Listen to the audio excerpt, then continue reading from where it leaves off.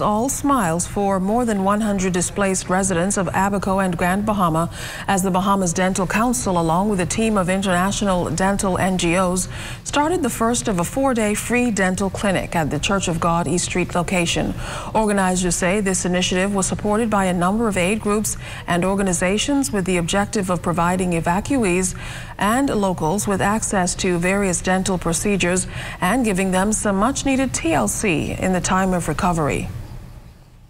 And so the Bahamas Dental Association took it upon itself to initiate this relief effort to provide oral care to a lot of our hurricane victims.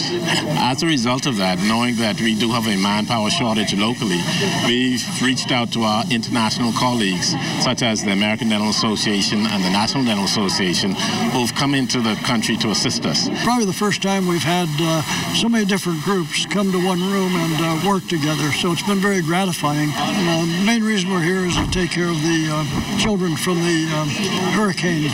Well, today we're trying to do all the procedures necessary: fillings, extractions, cleanings. Now, the event was originally slated for hurricane evacuees. However, because of the need, organizers decided to open the event to all locals in need of oral care and unable to afford it. They say the process to get assistance at the makeshift dental center is simple, and a person can be in and out within about 2 hours. The church also says the event supports its overall mission to help those in need. Where we do a very brief dental triage process.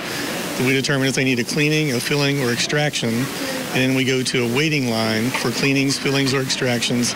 And when the dentist becomes available, they get in the chair and they receive their free dental services.